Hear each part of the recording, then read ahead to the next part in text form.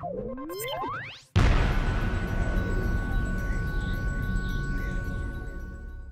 everyone, Aaron here for Zollotech, and we're going to take a look at the difference between a hard drive and a solid state drive in a speed test comparison. In this comparison, I replaced the old hard drive. This is a late 2008 MacBook. It was the aluminum MacBook before they named it the MacBook Pro, and I'm replacing the hard drive with a solid state drive, and I'll show that in a different video. But in this video, we're going to compare the speed. Now, this particular video, we're using the Plextor M6S. They were nice enough to send this along for review, and this is a 256 gigabyte model, is about $145, so pretty inexpensive compared to what they were a couple years ago. I'll leave a link to them in the description below. Otherwise, this is going to be an interesting test to see which one is faster. Is it worth it? And I think it is in my experience using solid state drives, but we'll be curious to see what the actual times are as far as boot up and a couple different applications. So take a look at this.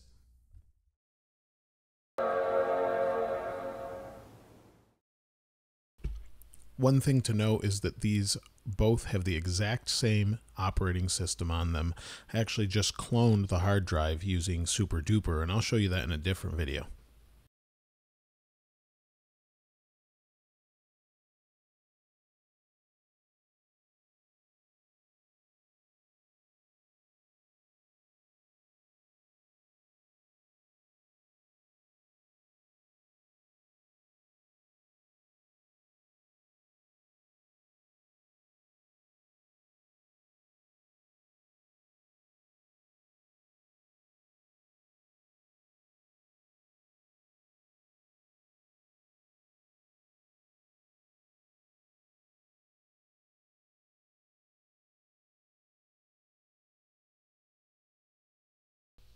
Here we're testing Pixelmator. It's an app in the App Store, and on the solid state drive it just opened. It's very quick, and on the hard drive you'll see it still hasn't opened, so it does take some time actually, and it makes a big difference in everyday use.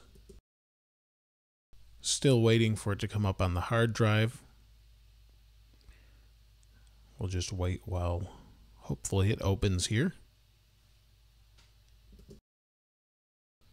We're still waiting for it to open, and obviously it still hasn't opened, so it really does make a difference. Now keep in mind, this is an older Mac. It's a 2 gigahertz dual core Mac, or Core 2 Duo Mac, and it has 4 gigabytes of RAM, so things are going to be a little bit slower. It is running the latest version of Mavericks, and this accounts for some of that. Now sometimes programs crash, and maybe that's what's happening here, but overall it really does make a difference with different programs, especially more resource intensive programs like iMovie or Aperture, which is now extinct, but Aperture, Photoshop, things like that, it usually makes a pretty big difference in.